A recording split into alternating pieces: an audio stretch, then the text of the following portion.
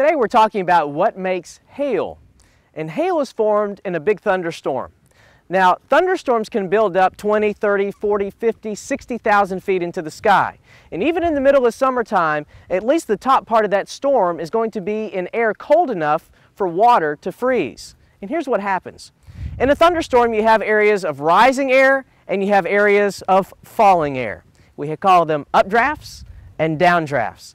If there's a drop of water that gets caught up in an updraft and it gets carried high enough into that storm where the temperature is below freezing, that raindrop will freeze into a small ball of ice. If it gets caught in the downdraft, then it starts to fall. It falls into that layer that's above freezing, gets a coating of water on that ball of ice. If it gets caught back up in an updraft, that can be carried right back up into the top of the storm where it's below freezing. That new layer of water freezes.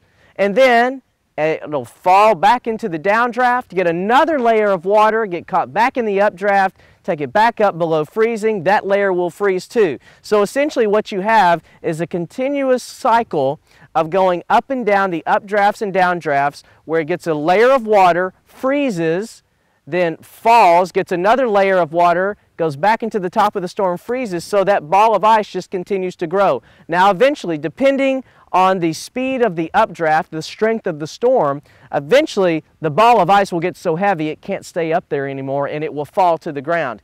Typically, hail size measures about the size of a pea to about the size of a marble. However, in the strongest storms with the strongest updrafts that can carry larger and larger hailstones back up into the top of the storm, some hailstones can be anywhere from golf ball to baseball and even at times as large as a softball in the strongest storms that typically occur out in Tornado Alley in the United States.